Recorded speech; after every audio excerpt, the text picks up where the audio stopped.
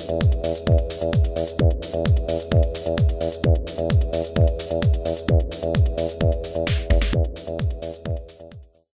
there folks, today I'd like to take a casual peek into the Doctor Who The TARDIS constructible set by character building.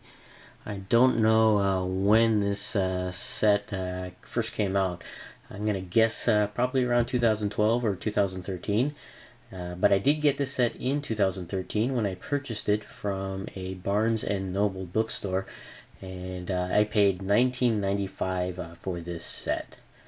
Taking a closer peek at this particular set here, and it is of the TARDIS, the police-like box from the Doctor Who series, which is the main transportation vehicle of the Doctor. And you can see that this set also includes two particular figures from the revived series. We have the 11th Doctor, or Matt Smith Doctor, and we also have Amy Pond as the companion. So they are included in this Doctor set, or this TARDIS set. And it's pretty neat. And this set contains 53 pieces to construct the TARDIS here. And this particular set is by Character Building. I believe it is a company from the United Kingdom, and is a product license of the BBC, which is the network that produces the Doctor Who show. Along the side you can see here pictures of the figures included in this set, the 11th Doctor and Amy Pond. And here we have more information about character building. I guess their motto, it's collectible, constructible, and compatible. Most likely compatible with Lego. And you can see the logos here of Character Building and Kobe. And also a link to the character building website, characteronline.co.uk. There. Top of the box has the Doctor Who logo there, the TARDIS Mini set. Again, featuring two figures that are included in the set, and the actual size of the minifigures there. Here's the bottom of the box with barcode information and more information about character options, not character building, sorry. And what's kind of cool here is, unlike most product and toys that are made in China, this one is actually made in Poland, which is pretty nice to see that China does not have complete control over toy development or production there, so pretty neat. You do have here information about the TARDIS mini set, the item number, which is 03850, and it's aged for 5 years and up. And here we have the back of the package with the TARDIS, and it looks like it has opening doors, which is pretty neat, and the two figures. And in rather small print, you do have information about the TARDIS, which is pretty cool. Actually, quite detailed information on there. So, and also information about the Doctor and Amy Pond. So, pretty neat. Now we'll be right back and have the contents of this set out of the box. We have here all the contents of the TARDIS set out of the box, and we're going to go ahead and then take a closer peek at each of these items. And we'll start out with this here, and it's a sticker sheet for application onto the TARDIS. So you have the Windows stickers here, which is pretty cool, and then you have the police box and information that go along the top edge of the doors, which is pretty neat. And then you have here the police box usage information that you can apply on the door. And here you have stickers for the St. John's Ambulance logo, which I think is a thing that's specific with the 11th Doctor or Matt Smith Doctor TARDIS. I guess if you wanted to construct a TARDIS from a previous series, yeah, you just not include that St. John's Ambulance logo sticker on there. Although you can't recreate every incarnation of the TARDIS with this set, because I believe the police box usage information on some of the TARDISes were printed on black instead of white on there, so you really can only produce so many versions of the TARDIS, I guess, with this set. Also included on this sticker sheet is the character building logo here. I guess if you want to adorn your TARDIS with this character building logo, you can, which is pretty neat. So that's the sticker sheet here. And we have here a little cardboard type insert of the interior of the TARDIS, which is pretty cool here. Let me get that to focus. Sorry about that. Let's see if we can get better focus. There we go. And so when you open the doors to the TARDIS, you can see the interior of the TARDIS within here. Now this interior looks very much like the 10th Doctor and early 11th Doctor TARDIS before Matt Smith went with a more marine green or aqua green interior from the 7th series. So this is an earlier 11th Doctor interior. And we have here the assembly manual for the TARDIS, and it's pretty basic on the construction on there. They put a lot of steps within one page, so especially right here with the columns. I assume you already know how to do that visually without having to resort to one brick per page on there. You can see the insertion of the cardboard insert there. And we also have these here for the roof, and we have a parts list there, so pretty neat. And what we also have are the actual parts to construct the TARDIS. We have one big bag here in blue, pieces that are all you need to construct the TARDIS itself. And you can see the gray base there. Pretty interesting. And looks like some of the doors are pre-sculpted, looks like to be shut. So I believe some of them pieces for the door pieces are to be swung inwards. So that's pretty cool.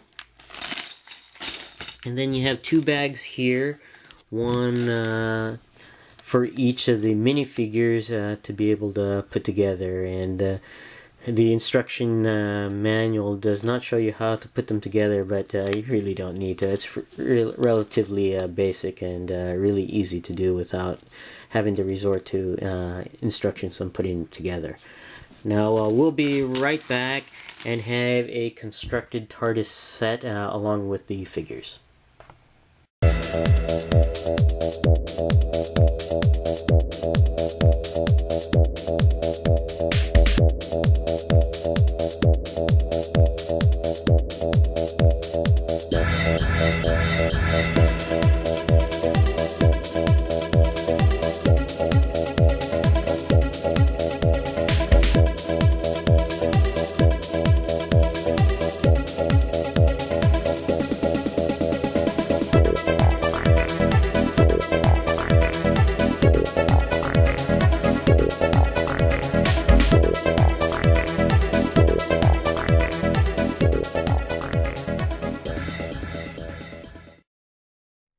Here we have a completed TARDIS and the two figures in the set put together.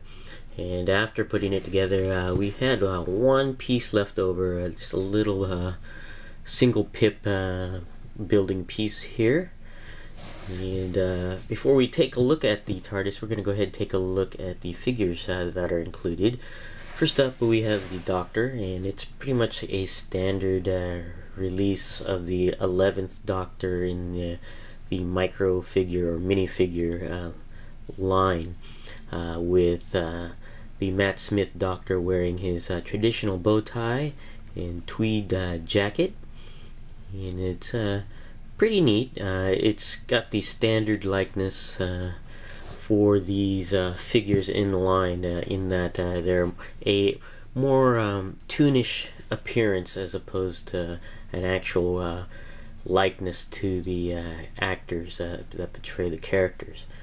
But you could still see a likeness to Matt Smith, like the chin hair and the coif haircut there, and so it's pretty standard as far as articulation goes for a microfigure in the line. The head can go all the way around, and the arms can go all the way around at the shoulder. The hands can go all the way around at the wrist, right there, pretty standard. And the figure can go all the way around at the waist, and the legs can go up and down and back.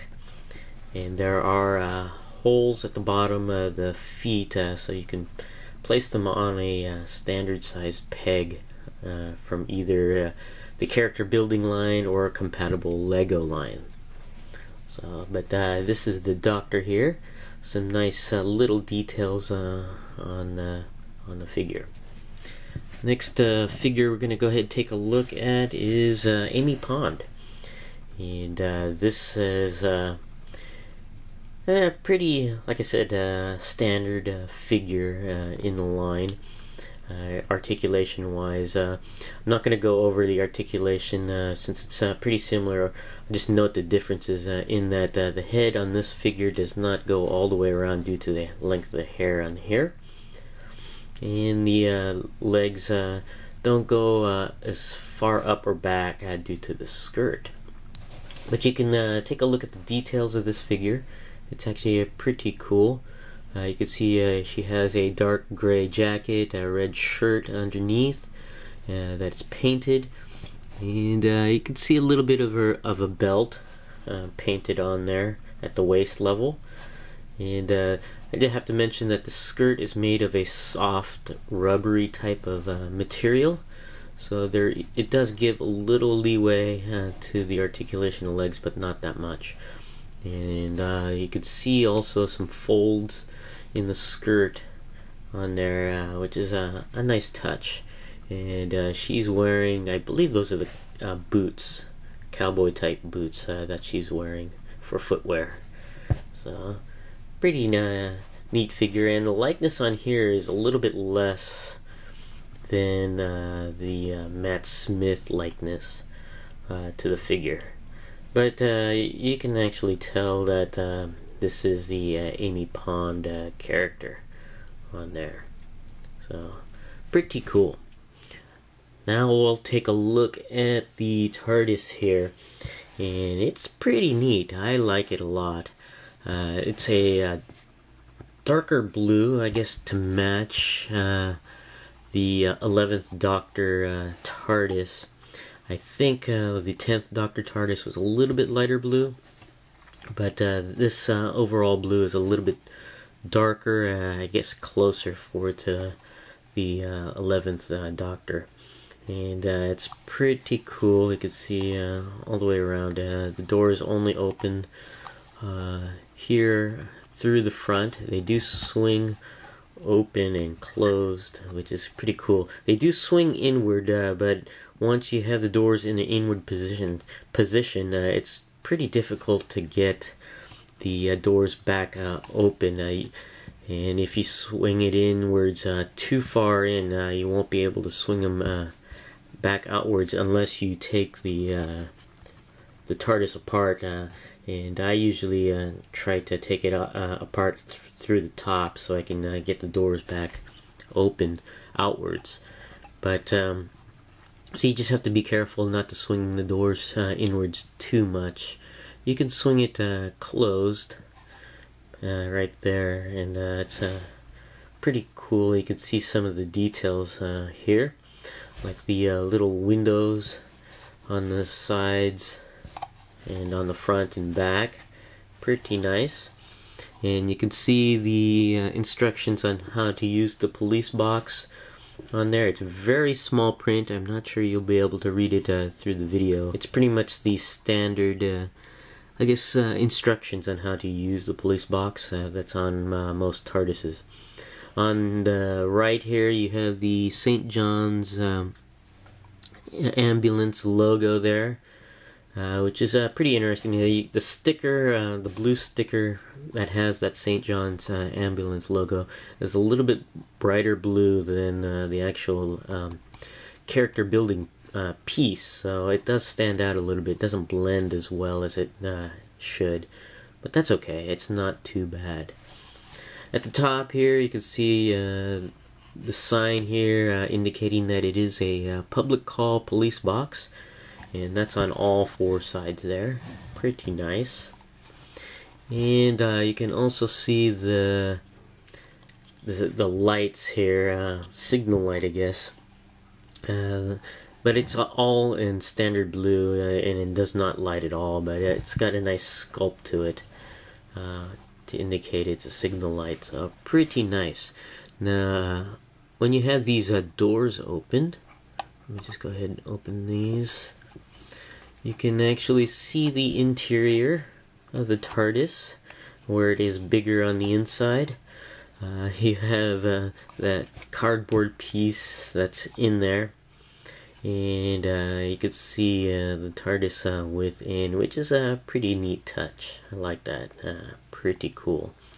And you have a gray base for the floor there, so pretty nice. And on the bottom there's just your standard design of a Lego type design there. Nothing to add to it. But overall, a really neat piece to have. A Lego sized TARDIS and the Doctor and Companion to go with it, and it's a really nice set to have if you're a Doctor Who fan. This is my casual peek into the Doctor Who, the TARDIS constructible set by Character Building. Thanks for watching, and I'll see you guys next time.